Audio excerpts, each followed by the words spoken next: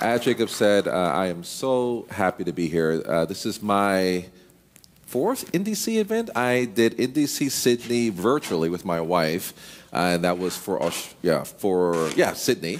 And then I did NDC Oslo twice, and I did NDC Portal. So I've done some of the. I'm going to try to do the total run of all the locations if possible, because NDC is a great conference. How many of you, this is your very first tech conference ever?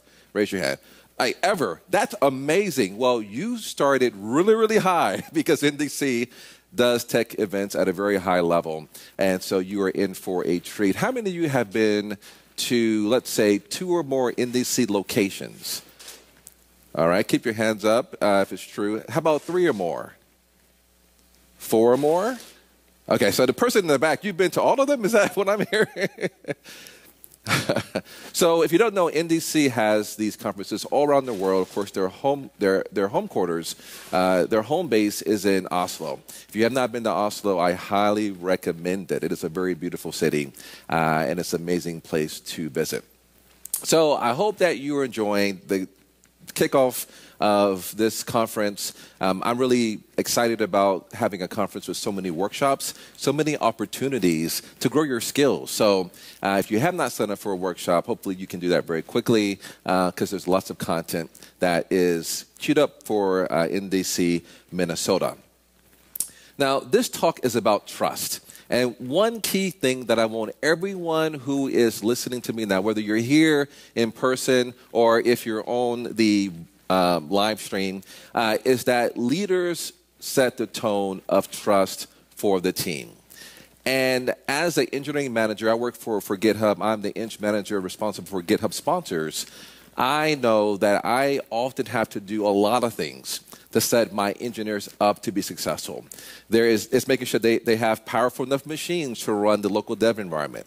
It's making sure that they have access to the different software that we use. We use GitHub to build GitHub, and so it's a lot of GitHub tooling. It's also making sure that our CI/CD pipelines run well.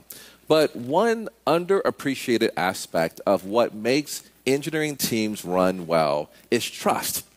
And I really want you to understand that trust is a key thing to have in place if you're responsible for any software development. How many managers do I have in the house? Raise your hand. All right, quite a few. So I'm a manager. A lot of this is about management and leadership, but I also want everyone to know that even if you're not a manager, you are a leader at your company. We all have the opportunity to lend our voices to the things that are happening within our teams. And I know that as a manager, I always appreciate when everyone sees the leadership principles inside of themselves that they can bring to the team. Now, I really believe that humans can only present the best versions of ourselves when we operate in an environment without fear. And I think that trust is a very powerful way to eliminate fear and to let people show up as their best selves at work. There are 4 powerful and often overlooked ways to build a culture empowered by trust. But before we get to that, let's define trust. I'm a big believer in definition. So if you ask Google to define trust, you'll get this. Firm belief in the reliability, truth, ability, or strength of someone or something. I really like that definition. It resonates and is useful. Think about where you work, what the company that you work for, maybe the department that you're in, the teams that you're on. When you think about your company, how reliable is it? How well does it practice truthfulness? Do people feel that things actually get done? And how can we build these attributes into our teams and also into our culture? Now, I've worked with teams all around the world, and I've realized that there are 4 critical traits that inspire trust. But before I get into them, I want to give a little bit of a backstory to how I came to realize that these traits are so important. So I was a student at UT Austin, so go Longhorns, hook 'em horns. Yeah, all right, one's in the house, yay. Hopefully the football team is a bit better as we go throughout the football season. And I studied engineering, and so back in the day, and so just to date myself, I was an undergraduate student in the 1990s, to give you a sense of how old I am. I'm old, all right? Yeah, one of my colleagues might be here. You were probably at, the Cockrell Center or one of the other engineering buildings on campus. And one of the things that I really loved, and I got this freshman year, was access to a Unix system, all right? And I never had access to Unix. And as one does, I began to explore Unix. And so I'm sure many of you had a similar experience. I used like Pine for mail. I discovered Vim for the first time, Emacs, even the Lynx kind of text web browser. But one of the things that we had as engineering students was free space to build a website. And so, as you would expect, I began to build my personal website. So I set up my HTML files in the right folder, and I thought, all right, I'm done. Let me go to the web and check out my cool website. And so I went to the web to look at my website, and I got like, I don't know if it was a 404, but like basically page not found. And I was like, what is this? I looked at all of my files. They seemed to be in the right place. My index file was properly formatted, but I could not see my web page on the public internet. So I talked to the computer lab proctor, and he let me know that, hey, there's something called file permissions. And you have to set the right permissions for your website to be visible. And so in Unix, and I'm sure that many of you know this, but for those of you who don't, you can set permissions at different levels, right? There's the logged in user level, there's the group, and then there's everyone. And so for these three types of users, you can determine if they can read, write, or execute the file. And I had to use a command called change mode, which I used to pronounce schmod. Maybe I'm the only one, but it's change mode. I hope I'm not the only one, but I was like 20 years old.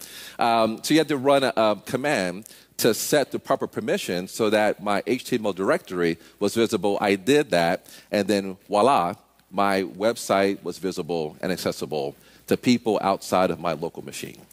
And I bring this up because just like there are file permissions that make your web page or your files useful, there are also what I call trust permissions that are really powerful to make your teams really useful.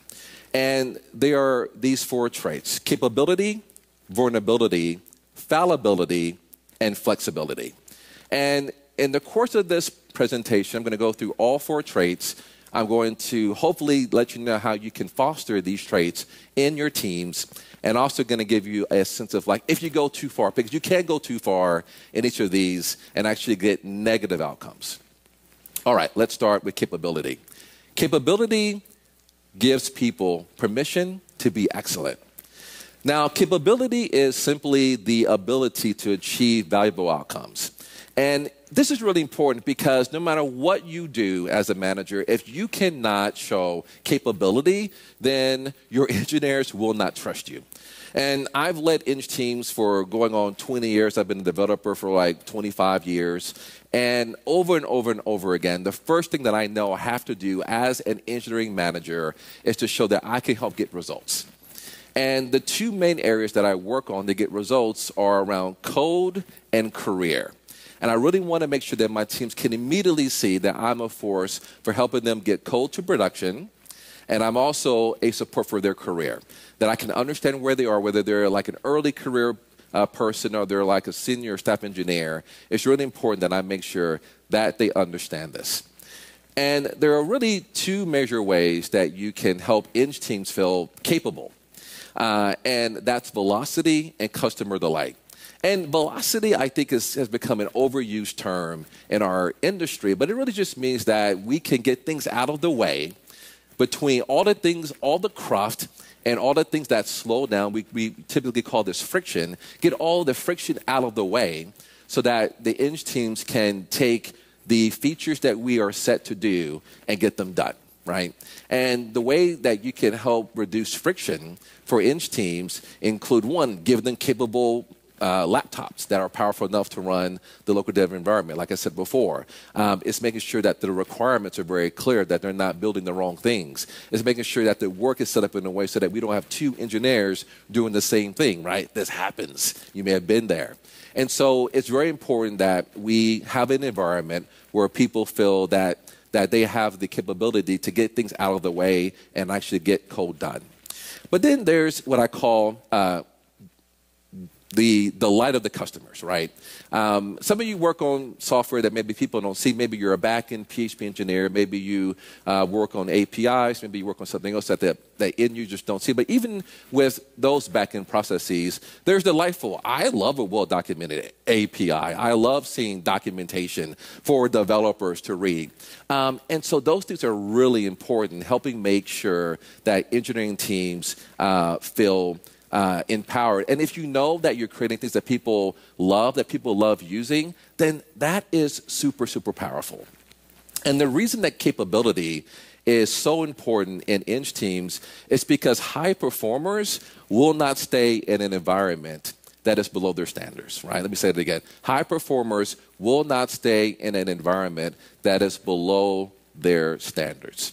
They won't trust it because can you imagine an athlete? I don't know if you're a football fan or a basketball fan or a hockey or curling, whatever your sport is, then you know that if there is a high-performing athlete and they have a coach who doesn't really trust that the coach can help that person win, then they're not going to trust the entire team. They're not going to trust the organization behind that team. So it's extremely important that we have capability in place if we're going to have an environment of trust. If we build an environment where the people in it feel like they're winning, then they will trust that environment. That's why capability is so, so critical. All right. Now, again, I've been an engineer for a long time. I've been an engineering manager for a long time, and I've been brought on to help teams that had lost faith in their capabilities. And I could sense the lack of trust that those teams had. There was low morale. There was really a lot of questioning about leadership. And there were a lot of things that contributed to why that team had lost their way, but they didn't feel that they were getting things done. And it's really important that teams feel that they can get things done, right? This team had missed multiple ship dates, and then they were basically fighting each other. And whenever I come into a team that's struggling like this, one of the first things I try to do is what I call clear the shipping lanes. That means let's get things out of the way. Let's get the things that's tripping up this team out of the way. And what I usually try to do is first, I focus on WIP, right? Work in progress. And I try to make sure that the work that's in progress is clear, that it's very obvious to anyone. We typically use, most people use Jira, right, with the project board that is well-defined, that people know what they're doing. But I really think it's important for engineers to have one thing going on at a time. Because if you have multiple things going on, then you have context switching and your attention is divided, and you usually do things slower by doing them all at once than you would if you did them in serial. And this is counterintuitive, but the human brain has limited ability to focus on one thing, and if you spread your focus across multiple items, you dilute the outcomes that you produce, right? That's just how humans are wired. And so I always try to make sure that we have what's called typically one-piece flow, meaning that you work on something and you wait until that's done before you pick up something else, right? That's one technique. And I also work with my product manager to make sure that the product backlog is refined, that it's very clear. But I also try to make sure that the backlog's not too heavy. I have walked into so many software development teams where the backlog has hundreds of items. I'm sure you've been there. You log into Jira, and the backlog is just backlog items as far as the eye can see. And this is stuff that, like, we know the teams will never get to. These backlog items often don't even match the in-production product. So why do we have these? And so I go through and I work and I partner with my product manager, with my PM, to let's just cull all this stuff, right? I mean, we can archive it somewhere else. But by doing so, you reduce the cognitive load of having this massive backlog hanging over teams, right? You may not look at the backlog on a regular basis, but the teams know that it's there. And I find that that's an amazing, as simple yet powerful technique for reducing the cognitive load on Eng teams, right? So all these things help teams feel more capable, which improves the trust they have in you if you're a manager, but also in the department. All right. Now, you can go too far, right? Toxic excellence refers to when you take capability way, way, way too far. And actually, Dr. Kim Perkins had a great way of explaining this. And she said that if we're learning something and we're floundering a little bit, then we can end up being really unnecessarily hard on ourselves and judging ourselves according to where we stand with others on some made-up scale. And to explain, I highly recommend that you look into her work. What she's saying is that you can create a high-performing, highly capable environment where people don't like each other, because you can push excellence too far to where people feel that I have to make this other person look bad so that I can look good. And I'm from Texas, and at Accenture, when I was there, I did a project at Enron when Enron existed. I was not over their financials, by the way. I was working on one of their CRM systems. And that was a culture that was high-performing, because for a while, Enron was like the darling of Wall Street, for those of you who remember that company and how it was run. But there was so much toxicity in that company. I mean, you could almost feel it when you walked into the doors. And that was a culture where they took excellence and capability way, way too far. And so you want to make sure that you have excellence in mind for your organization, for your teams, but you want to make sure that people don't forget that they're on the same team, that we're all working together. And this is especially important, really being excellent but not going so far, if you're a member of an underrepresented group, whether you're a woman or a person of color, or if you're gay or queer or whatever, because we often receive signals from society that we're less than. And so in these toxic environments, that becomes an even heavier burden to bear. All right, let's go to the second permission for high trust. That's vulnerability.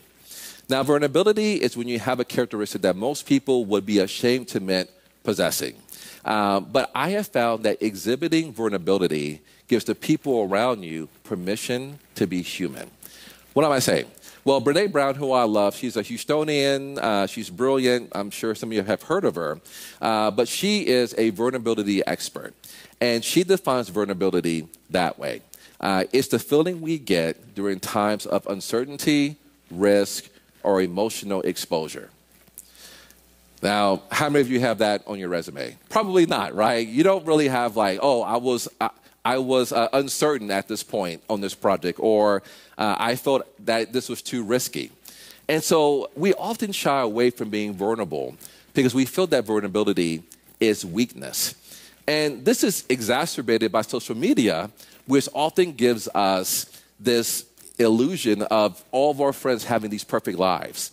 And so we often want to show that we have perfect lives as well. We want to take pictures on the Grand Canyon, and some people actually fall into the Grand Canyon trying to get that perfect selfie, which is horrible.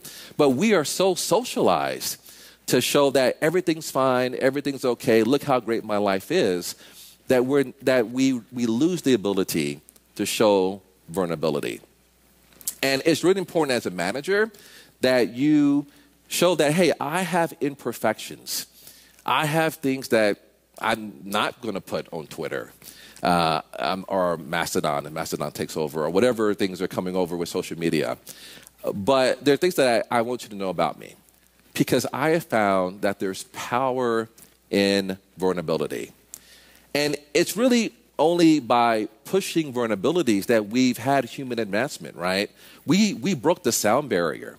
We climbed the highest peaks in the world. We've even stepped foot on the moon because we recognize vulnerabilities and we work to address them. So how can you practice vulnerability with your teams? So some of you remember a few years ago, there was something called a manager README. And this is the file that managers created to show that, hey, this is how I like to receive feedback. This is how I like to receive work. Here are some of the things that will upset me. If you want to make me really happy, or if you want to bribe me, then here's how, if you can, slip donuts under my door every Wednesday, right? People would write these files describing basically how they operated as managers, very similar to a README file in a repo. And while I do think that these README files can be helpful, they can also be misused. And I think that sometimes some managers use these files as like, here, read my manager, read me, and then never talk to me again because it's all there. Like, that's not the purpose of a manager read me. It's really meant to start conversations, not end conversations. So at GitHub, we have what we call, we don't call them manager readmes, we call them human user guides, or HUGs, right, HUGs. And so we have a repo where we have our human, our HUGs in. And so here's a copy of mine. It's really, really small, so I don't expect you to read it, but this is a screenshot of my human user guide at GitHub. I committed this to this repo probably my third day at work. And it just tells about myself. It tells about, how I like to operate, how I like to work. But I got really vulnerable in my human user guide. And again, I don't expect you to be able to see this. But I admitted that I actually have a stutter. I have a childhood stutter that I've had over the years, and I've worked on it. And that this is something that sometimes if I'm stressed, or if I haven't got enough sleep, or if I just don't feel comfortable, that I can just totally be stopped or blocked with my speech.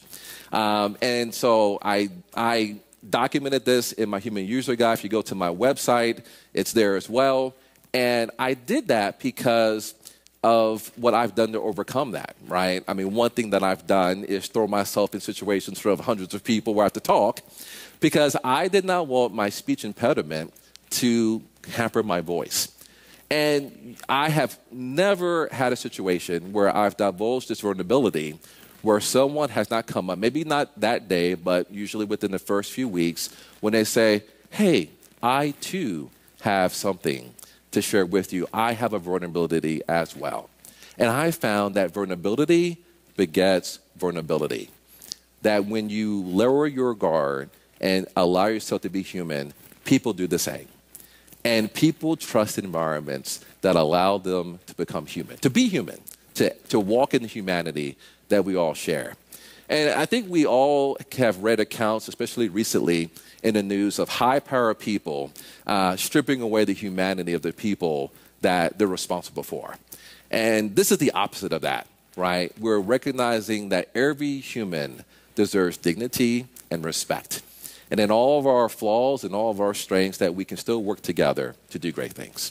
And I really think that's really important. Now, again, you can go too far with vulnerability and go into what I call therapy at work, right? Some people, and this is often leaders who have a lot of power, really, they try to be vulnerable, but they're really trying to get free therapy at work, and that's not what I mean.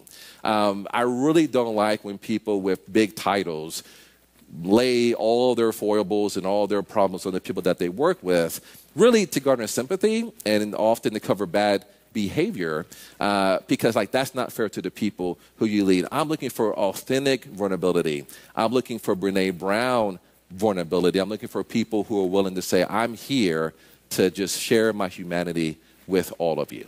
All right? All right, the third key permission for trust is fallibility. And that gives people permission to make mistakes. Now, fallibility is just simple, right? It's the ability to make errors. We all know that, being fallible, right? What's the term? To err is to be human, but to forgive is divine, something like that, right? Humans, we make mistakes.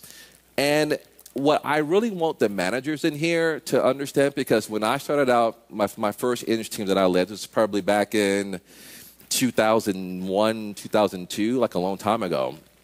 I thought I had to be the best engineer. I had to be the person who caught mistakes, not the person who admitted to mistakes. And so early on, I was not good at this because I thought that being the leader meant that I was the best. But I've learned that actually being the leader doesn't mean that you're the best. But you're not that being a leader doesn't mean that you're the best at writing code, but you're the best at leading coders. And a powerful technique for leading coders is letting them know that mistakes happen. They're going to happen. It's okay. We are writing this, obscure language that's meant to be either compiled or interpreted by machines to actually make useful stuff, right? Mistakes are going to happen along the way. That's just how it works.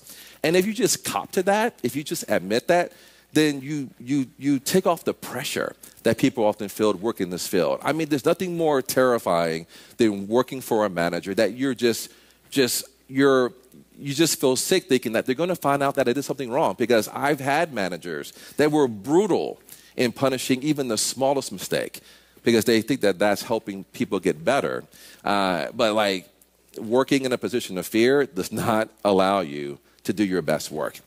And a key part of psychological safety, and that's a term that's been thrown around, is knowing that, hey, it's okay to make mistakes.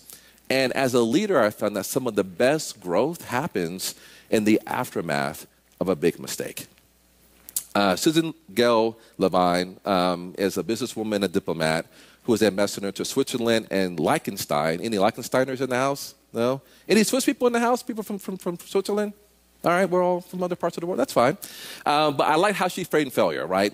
She said, failure is just another word for growing. And it's only failure if you don't get back up. And as an engineering manager, like one of the things that I really try to do, and again, and managers know this, right? You see all the failure, right? Because you're actually not doing any work, right? You're rarely writing code if you're a manager. Some managers and some companies write code maybe part-time, but a lot of us, right, we're not writing code anymore.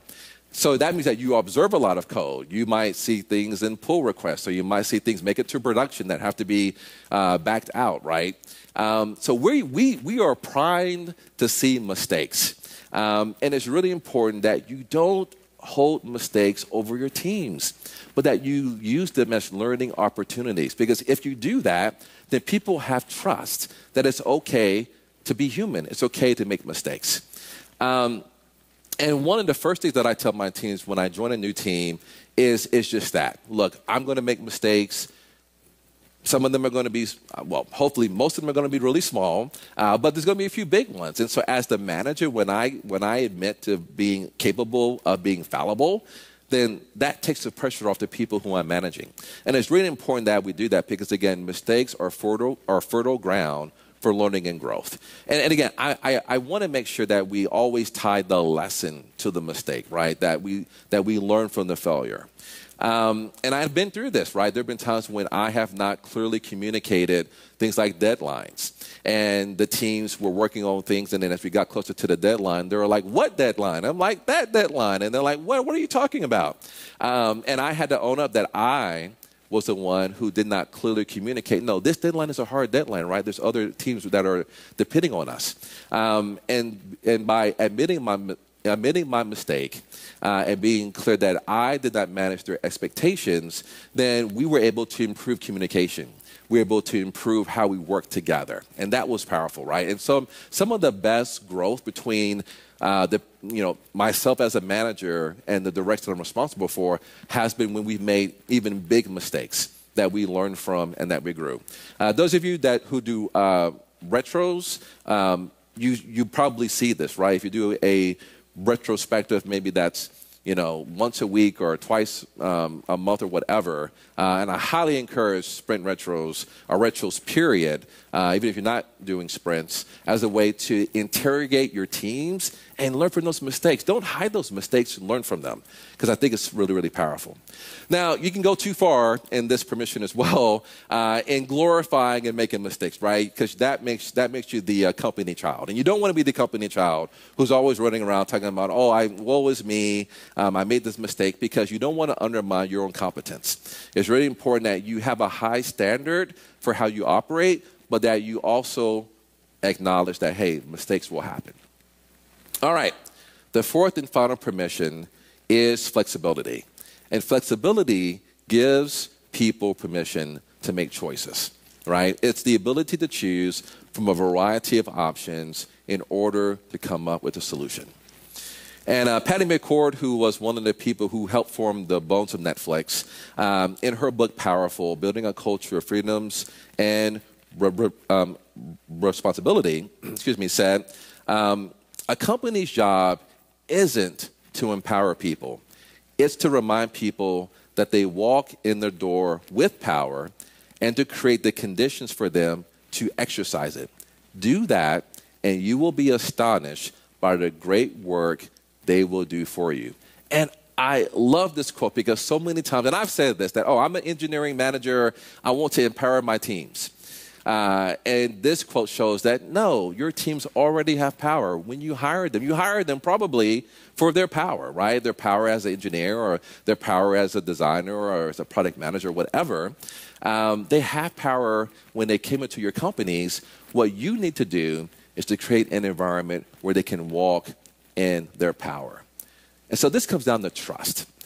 And as a manager, I have to trust my people to use their power to generate powerful outcomes. And I think that will result in them becoming more trusting of the company. And again, I love how Patty said that as a manager, as a leader, it's my job to create the conditions for people to exercise their power. And one thing I do, I'm responsible for GitHub sponsors, is that I always try to make sure that I'm very clear on outcomes. Like, these are the outcomes that I'm looking for. You have complete freedom in how you get to those outcomes. And by doing that, giving them their autonomy in how to get those results, I've been amazed that they got things done. Like, these that I never saw coming, right? Ways that I never thought of how to solve that feature request, how to solve that bug, often come when I don't try to be prescriptive in how my teams do their work. I try to be clear in the outcome and give them freedom in doing that. And one thing I do as a manager is try to make sure that the work is very visible, right? I have information radiators. That's the Agile term, right? And whether, you do Agile or not, being very clear in where the work is. And again, we don't use direct GitHub. We use GitHub issues, where we have a board of where the work is, whether it's not started, whether it's in progress or in review or done, right? Very simple lanes that we do so that it's really easy to see where the work is. And again, it's really important that as a manager, I'm talking to the managers in the house, that we do our best to try to remove the friction from our teams. So many teams are stifled by managers because, we want to show that we're doing our work and we want to have processes in place and we want to have these things that we show that, hey, we're managing the work and it's under control and it's being, we're mitigating risk and all these things. And all those things are good, but they can often slow down teams. And I really have found that the biggest gift I can give to my teams is reducing friction as much as possible. And, I also have to be flexible in my management style. A few years ago, I had a team that was mostly senior engineers. I had a couple of people that are, I think we call them E3s, which is like right below seniors. We also had a staff engineer. And I'm a very structured engineering manager, right? I have like a structure for my one-on-ones, a structure for how I do performance management, a structure for everything. And so I started working with the staff engineer when I joined this team, and I have a very straight set of questions that I typically ask on the first one-on-one and the second one-on-one, and it's all meant to make sure that I understand, who they are, what they're looking for. Hey, are you looking to get promoted to principal engineer, or what's going on with your career? And this person went to my manager and said that, Anjuan is making me scared in my one-on-ones. And so my manager, who was the director of the department, kind of let me know that, hey, this person is really struggling with how you do one-on-ones. And why don't you just let one-on-ones be just free-for-alls and just conversations, right? And so I began to do that, right? I had to flex my style because this person saw one-on-ones not as a way to get kind of career advice or a way to update, project work, but just to talk about whatever's on their mind. And so my one-on-ones with this staff engineer just became vent sessions where they talked about what was on their mind. It was very stream of consciousness, and I'm very structured, so I'm not comfortable with just random talking because I'm trying to get things done. But my relationship with the staff engineer got so much better because I was flexible. And she began to trust me more because she began to see that if I bring an issue up, and yeah, she went to my manager, which was fine, but that I will respond to it well. I won't bring any ego to the conversation, and I'll be flexible. And we ended up having a great relationship after that, right? So flexibility really is a key part of building trust. Again, you can go too far, right? We don't want to go into an anything goes culture, right? You can be overly flexible where people feel that they can do anything. I'm not saying that. I really think that we need to balance the freedom and the flexibility to get outcomes with the minimum viable structure that engineers need, right? Engineers do need some structure, and most engineers that I've worked with like structure, right? We like writing well-written pull requests, right? We like having someone look at our code and review it, right? We like having, great unit tests, right? Those are all the little tiny disciplines of doing engineering that you really need to have it in place, right? So you need to have those in place, but outside of those, it's really important that we give people freedom and flexibility to come up with creative solutions because, after all, that's what we're paying them for. So I really believe that if you want to build an environment where teams believe in the companies that they work for, that they believe that their companies are truthful, and we've seen lots of companies where the leaders aren't being truthful, that we have teams that believe in the capabilities and the strength of the organizations that employ them, then I really believe that these 4 permissions are extremely, extremely powerful in building that type of company. Now, I have a few more minutes left before I close because I want to go over some frequently asked questions that I often get after this talk. And so one is, what do I do if I have broken trust? And I've been there. I mean, I've broken trust before. It's always embarrassing. It's thankfully rare in my career. But it's really important that you acknowledge that you have broken trust. And I like to use the kind of STAR framework, right? Situation, task, action, result. And have an honest conversation with the person that you broke trust with and say, hey, this was the situation. We were trying to do this. I had to make a quick decision. So that was my task, was to make a quick call on something. And I took this action. And the result was that while I was successful in what I needed to do, you got hurt along the way, right? So the STAR framework is a great way to simply acknowledge that you broke trust. And you can explain that, hey, look, my intention was not to have you get hurt, but I take responsibility for the fact that you were hurt. And here's what I'm going to do to make sure that it doesn't happen again. And it's really important that after you do that you take the time to over-communicate, right? So the first few weeks after you break trust, you have to say, hey, I'm doing this because I want to make sure that that doesn't happen again. Because that person needs to see that you are following through on what you committed to do to make sure that you don't break their trust again, right? So the STAR framework is a really great, it's a great tool for many things, but especially when you've broken trust. All right, what do I do if I don't trust my leadership team? That's a tough one. I've been lucky to work at companies where I had a large degree of trust in my leadership team. And so I have not run into this a lot in my time working in software. But it's really important that if you don't trust your leadership team, that you, one, find peers to talk to, right? Find peers if you're a manager, find fellow managers, or if you have a coach or a mentor outside your company. And say, hey, here's what I'm observing, right? Because you always want to make sure that you're not missing something. And then you can say, this is what happened. This is the outcome. And this seemed to be like not a very trustful thing that they did. That this is making me feel that these leaders aren't being trustworthy. And I will say often they will agree with you.